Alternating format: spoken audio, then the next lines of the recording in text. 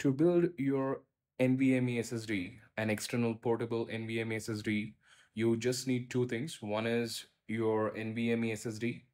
In this case, I'm using Samsung's 990 Pro 4TB variant, and you need a Thunderbolt enclosure. This is very important. You need to use a Thunderbolt 4 or Thunderbolt 3 enclosure in order to get the maximum speed out of your NVMe SSD. In this case, I'm using Acasis 40 Gbps NVMe M.2 SSD enclosure. You get a good aluminum Thunderbolt 4 enclosure. And this is very important. This is the Thunderbolt 4 cable. If you use USB 3.2 or USB 3 cable, it will not give you the desired speed. You should use a Thunderbolt 4 cable, which is provided by them. They have included a small screwdriver, few screws, and there's a thermal pad. So you get the thermal pad as well. They have included two thermal pads, and of course the user manual.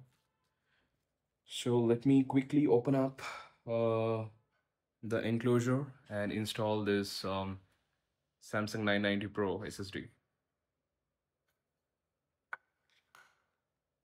Look at this tiny beast.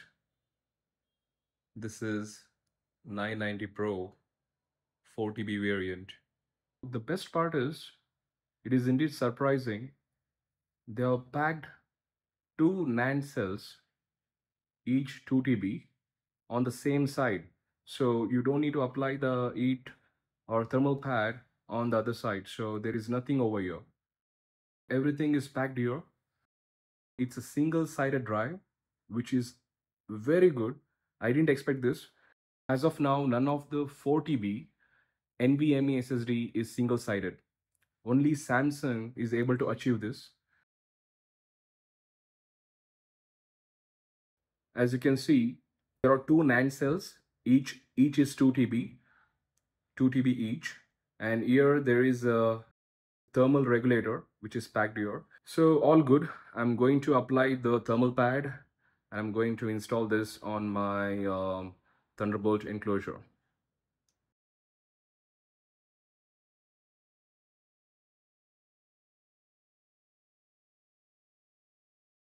It's very simple, but it is worth it, because in order to get a 4TB internal storage on a MacBook Pro, you'll be paying 1,20,000.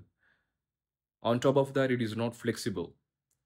So the best thing about building your own NVMe SSD is you can use it anywhere in the future. If you're building a PC, you can just take this NVMe SSD out from this enclosure and pop it in your PC or even your PS5 gaming console. These are the components inside the Thunderbolt enclosure. It is basic, but it does the job. Installing this is very simple. Just pop it in and screw it. As I mentioned, installing this is very simple. You just need to pop it in, make sure it is secured properly.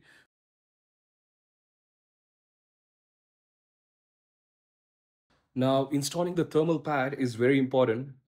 I have seen many people, what they do is they just apply the thermal pad in one shot. That's not the right way.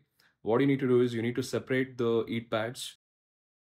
For this part, this component, this is the thermal regulator, and these are the NAND cells. So you need to separate this so the heat dissipation is more efficient. So Acasis, I have sent two thermal pad. One is 1 mm and another one is 0.5 mm. I'm going to use the 1 mm thermal pad. I have cut this thermal pad into two. This one for the NAND cells and another one for the thermal regulator. So as I mentioned, I have cut the thermal pad into two.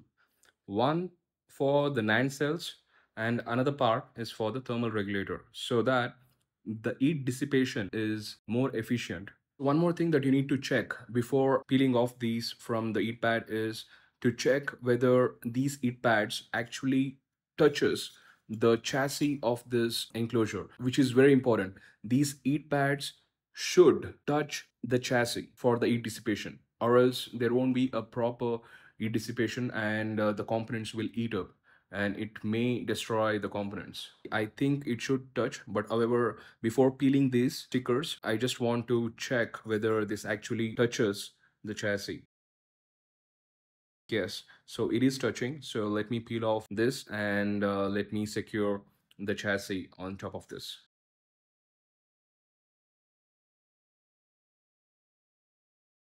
That is it.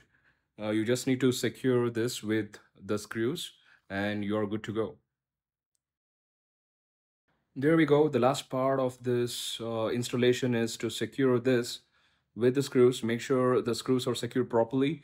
And the good thing is thermal pad is touching the chassis. That is very important. This is good for a very long time, and the speeds that you get from this NVMe SSD is really good, and you won't get this from any portable SSD. On top of that, you can use this NVMe SSD again if you're planning to build a PC or buying a PS5 gaming console. I needed this NVMe SSD to store all my rendered video files, storing cache files and rendering files, because that takes up a huge amount of storage when I'm using with video editing programs like Final Cut or DaVinci. There we go. That is it.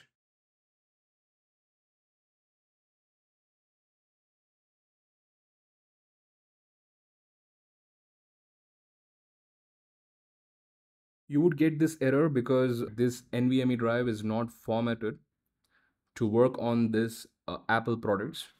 Just go to initialize. So this is what our drive is. All you need to do is you just need to click on erase.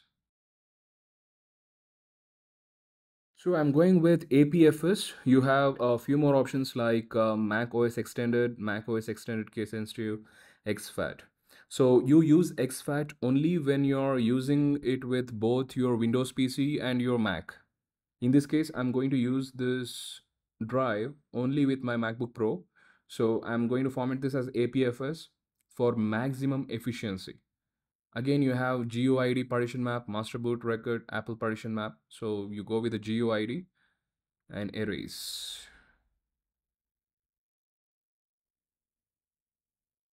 There we go. So this is done. Now you will be able to see the storage information.